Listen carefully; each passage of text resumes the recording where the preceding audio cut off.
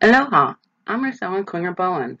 I'm a researcher at the University of Hawaii and have been working in aquaculture for about 30 years, primarily doing fish health and disease diagnosis. This presentation, Aquaculture Biosecurity, is part of the University of Hawaii at Manoa College of Tropical Agriculture and Human Resources Virtual Livestock Industry Field Day Series. There are about 400 aquatic species that are cultured around the world, freshwater to marine, fish, invertebrates, and algae. Culture of the aquatic species can be used for human consumption, the ornamental pet trade, as well as medical and food additive applications. No matter what is aquacultured, most of the management strategies are similar. We're primarily going to focus on fish today, but realize this presentation has general applications for other aquatic species. You must employ good management strategies to prevent disease. This includes keeping the environment for your cultured species healthy, proper nutrition, and diligent cleaning skills. These qualities are just a part of the larger picture, biosecurity measures. What is biosecurity? It is using the skills that not only protects the animal, but you and your workers from harmful pathogens and disease.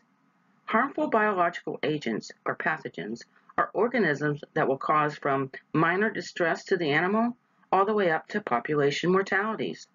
These can be of parasitic, bacterial, viral, or fungal origin.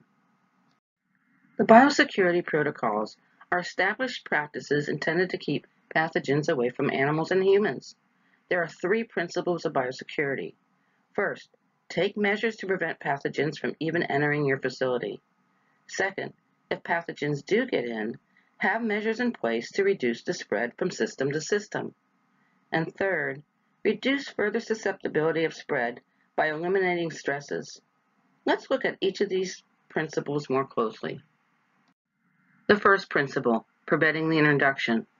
Anyone or anything that can transfer pathogens are called vectors. It is important to know what those potential vectors are and how to control them.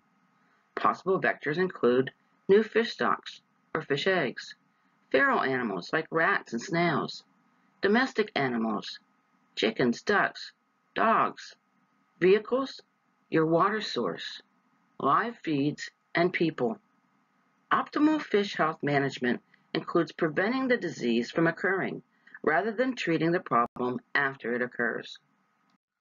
Let's look at each of these possible vectors. For new fish stocks, know where the fish originated. Ask for health documentation if possible. Hiring a fish health professional to look at them when they arrive on your facility is also beneficial to make sure that they are healthy. Always quarantine new fish stocks and eggs. Live feeds, such as brine shrimp and moina, are often used to feed fish fry. Acquire live feeds through a reputable dealer, or even better, culture them yourself. Keep domestic animals away from the systems with barriers such as fencing. Wild animals can transfer pathogens by entering your system through the water, biological filtration, or fish. Some animals can carry pathogens that are zoonotic, meaning they can pass to humans. Have precautions in place, such as netting, noisemakers, or shiny streamers to discourage birds. Use traps for rats and snails. People arriving on your facility can be pathogen carriers due to exposure outside your facility. Ask visitors to park outside the periphery of your facility. Vehicles such as hauling trucks can also be sources for contamination. Trucks should be disinfected prior to coming onto your facility. Also, make sure these visitors and/or trucks have not been at another facility besides their own for at least 24 hours prior to coming onto your property.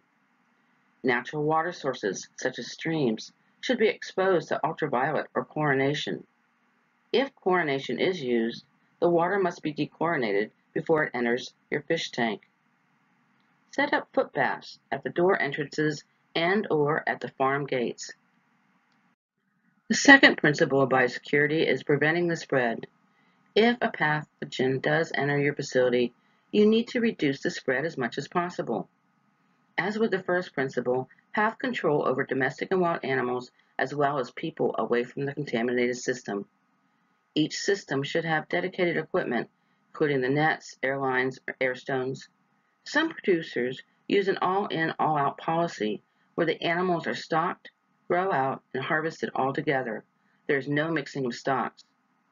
If possible, assign a worker only for that contaminated system and make sure he or she doesn't go near the other systems.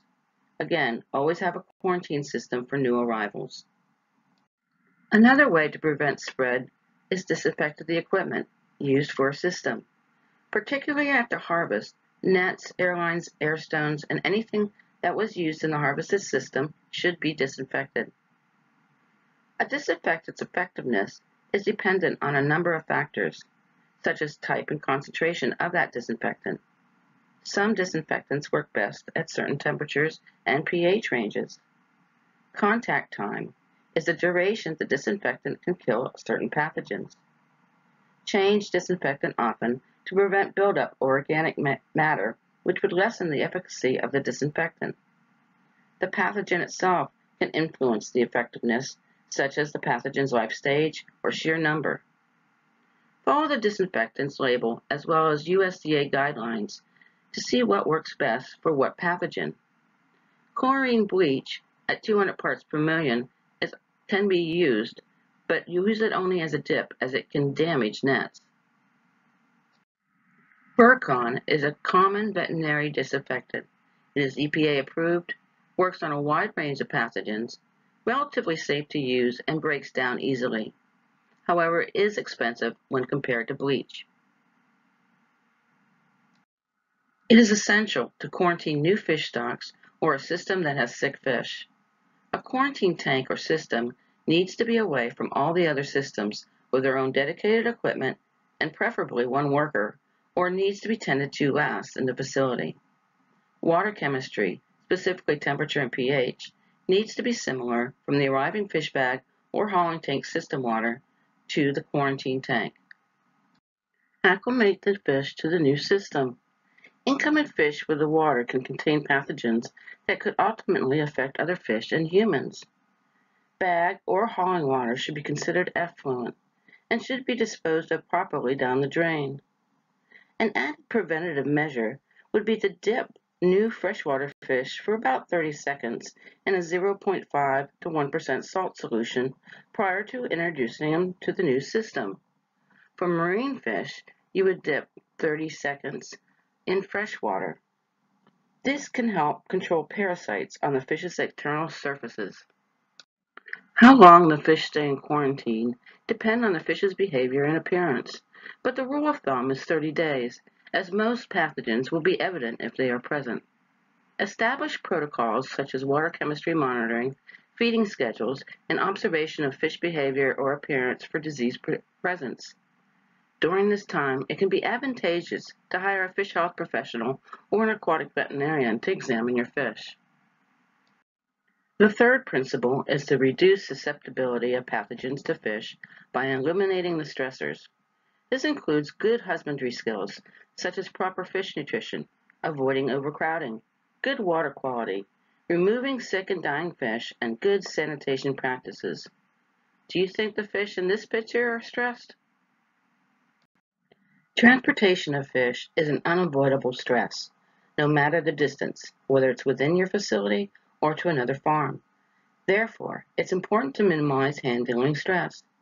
There are species differences in how an individual population are resilient to transportation stress. For example, striped bass are sensitive to handling, whereas tilapia less so. Have adequate water volume for transportation. Overstocking the hauling tank will cause stress and injury to the fish via spine punctures or bruising. Some fish fare better under a low sedation with a buffered MS-222 solution. Salt at 0.5 to 1% may also help, as it helps with osmoregulation during transport. Fish should be observed throughout the day. The best time is during feeding, when you can note behavior.